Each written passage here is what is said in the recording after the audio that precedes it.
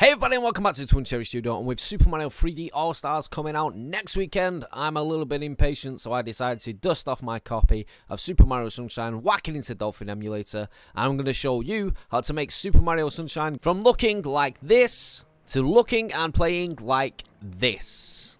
So sit back, relax, get those knickers out of a twist, hit that like button, hit that subscribe button, and let's just dive into it, shall we?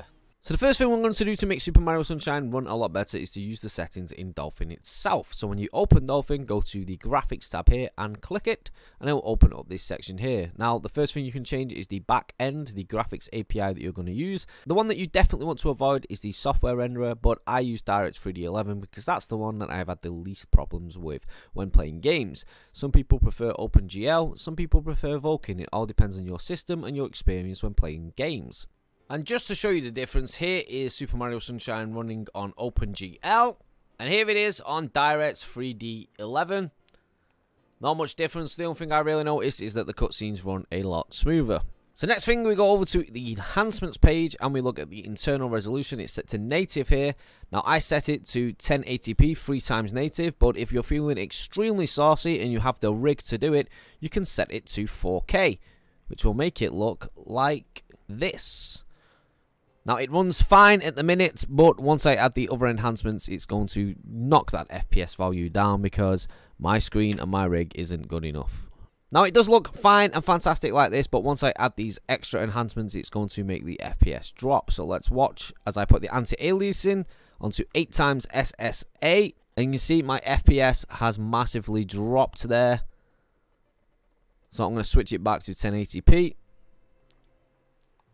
And there we go, we're running smooth. And then the anisotropic filtering, I'm just going to walk that all the way up to 16. And you can play around with these as much as you want until you get one that runs smooth on your system and runs at a solid 25 frames per second, which doesn't sound very impressive, but back in the day, that's what they all run at. So if you want that natural experience, 25 frames per second is what you're going to want to hit. Now that all that is looking pretty and perfect and running smooth, the next thing I'm going to do is to make it widescreen, because as you can see here, it's still in 4:3, and the GameCube was a 4:3 system, but we can make it go widescreen in a number of ways. So one of the ways to do this is to use the widescreen hack that's built into Dolphin by going to the graphics section again and clicking widescreen hack, but I do not recommend this because I have had a few problems with the textures all looking daft and looking a bit silly, so I don't use that one anymore.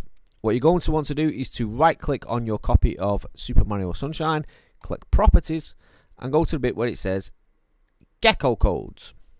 Then click download codes, and it's going to download 5 codes. I've already done it, so it's not added anything new here. And then there's one here that says widescreen. Click that and close it, and then relaunch the game. And now, as you can see, the game is currently in 16:9 widescreen and filling up the entirety of my screen, making it just a little bit of a better experience when playing. We are not finished there because we're going to add some custom textures just to add that little bit of extra spice to make the game that little bit extra saucy. To show you what I mean, I'm going to load the custom textures. And now, as you can see there, it is looking extra clean, extra crisp, and extra saucy. The text is clear.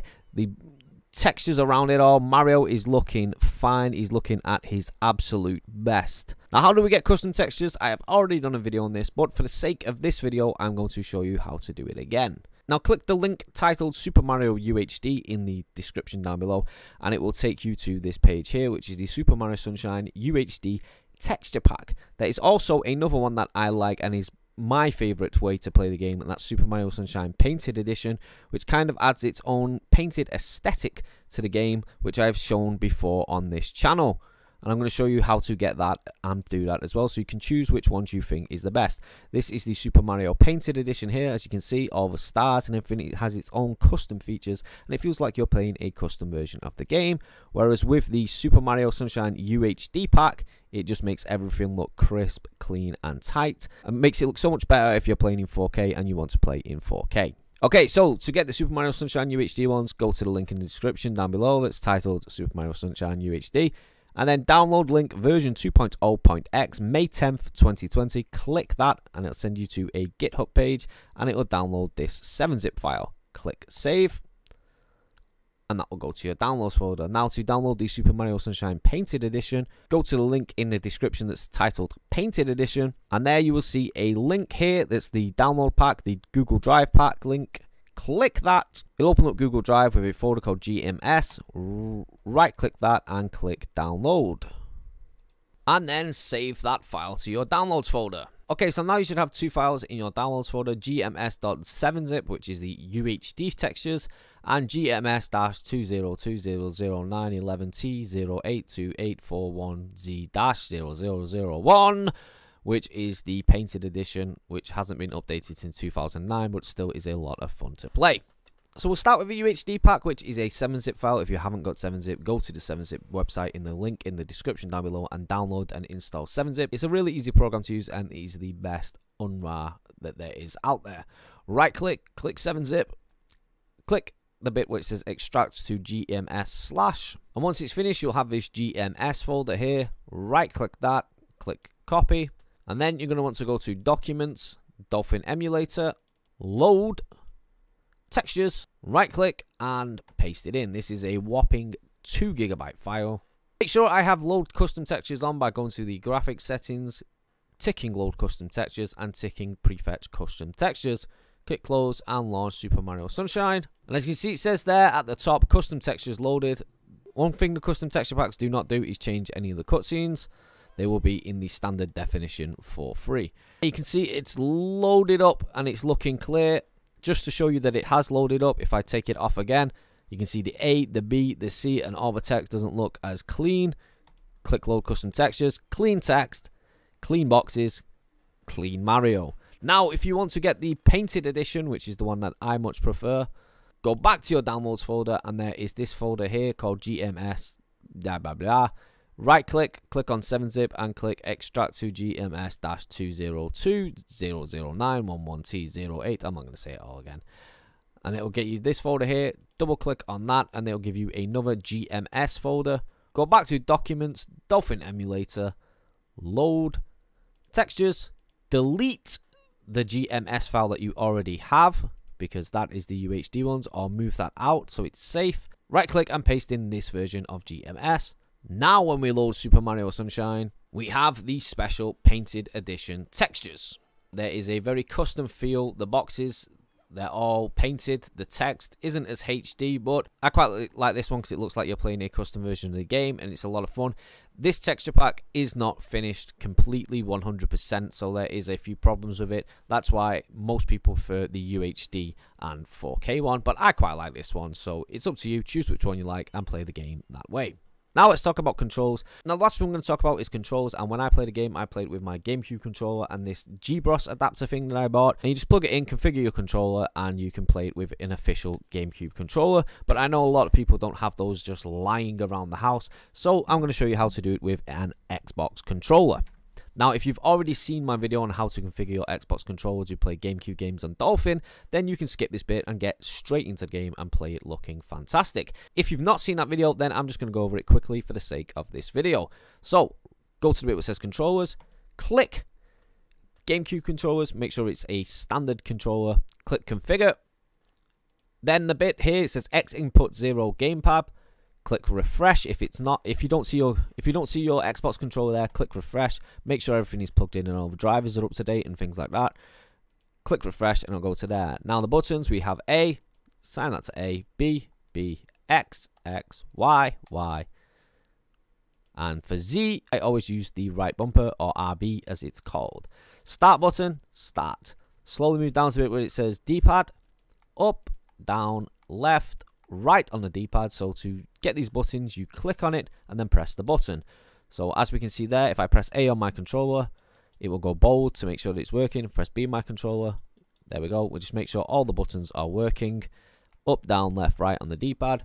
The control stick is the analog stick, so click it, up, click it, move it down, click it, move it left, click it, move it right.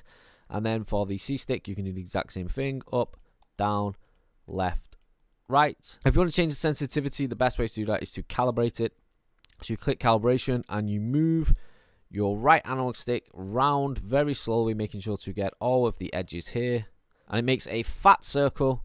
Once it's done, click finish calibration. Now you can see the red dot is where the simulation for the analog stick is, and the black dot is where you are actually pulling it. So when I pull my right analog stick all the way to the right, the red dot is where it would simulate it on the GameCube controller, so it gets that more authentic experience. You can do the same with the C stick. As you can see, I'm pulling it out here and it's telling me to calibrate. So if I calibrate, move that round, make sure that every edge on my controller is being reached, then click finish calibration, and then when I do it again, it's like that. Now for the triggers, for the back triggers, you're going to want to click the L bit here, click the back trigger, and then you're going to want to click the L-analog and click the back trigger. The reason we do this is because Super Mario Sunshine uses the spring triggers, and you need to be able to hold the trigger down halfway and it to have a different reaction.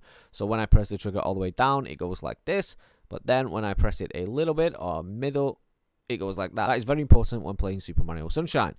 So right trigger again, use the right trigger, and then R-analog, right trigger, and we can move it up in increments. To get the rumble motor to work, which is something some people always ask me about, you click the motor section here, click on the blank bit, and it's going to come up with this menu. Go to motor left, click select, go to operators, click OR, go to motor R, click select, click apply, and then test it. And there you go, my rumble motor is done. And that is your controller set up and ready to go. Now, I've heard some people say that they want to play this game in 60 FPS.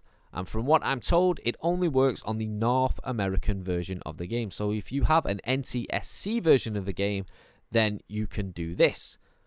If you don't, and you have a PAL version, like I have the European version because I'm from Europe and I have dumped this from my original copy of the game, then it's not going to work very well at 60 frames per second, and I'll show you why now. So if you have a North American version of the game, the way to get it to run in 60 frames per second is to go to the Wiki Dolphin page for Super Mario Sunshine and scroll down and then click the bit here where it says 2.7 60 FPS, and it'll bring you to a Gecko code. Now, as it says here, the Gecko code makes cutscenes run very slow on non-North American releases, and it is painfully slow on the EU version of the game, so much so that I just don't use it because I'd rather play the game in 25 FPS and just have the cutscenes run smooth.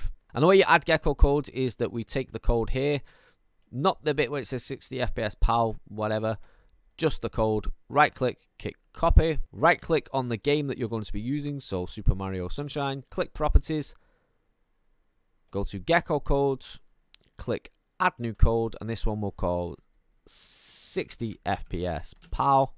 Right click again and click paste. And the only thing that should be in here is the weird number code system. Click save, and there it is, 60 FPS PAL. Ticked. Click close. Now I'm going to show you why I don't recommend this if you have a European version of the game, but I'm told it does work with a North American version of the game, so if you have that, feel free to test it out and let me know down in the comments if it works. 1 FPS, it is going super slow on the cutscenes, and it absolutely does not work and is not worthwhile. Once I get into the game, it is running fine and smooth at 60 frames per second, but with Nintendo games, you cannot skip cutscenes, so it becomes an absolute chore to get through the cutscenes just to play the game at 60 frames per second, and I'd rather just play it as it was intended. Everybody's different, so if that's something you want to do, then feel free to do it. If not, make sure you have a North American version of the game. And that's it for this video. If you use this guide and it's useful to you, then please hit that like button. It really does help this channel grow. I want to get this out to as many people as possible so that they can enjoy this game in full 4K 60 frames per second UHD, or however you set it up. I'm going to be playing it in 1080p, probably with the painted edition graphics on, or if I get bored of that, I'll just switch over to the UHD ones. It really is that simple. Let me know down in the comments which texture packs you would use. Subscribe to the channel, hit that like button, and remember, don't do anything I wouldn't do.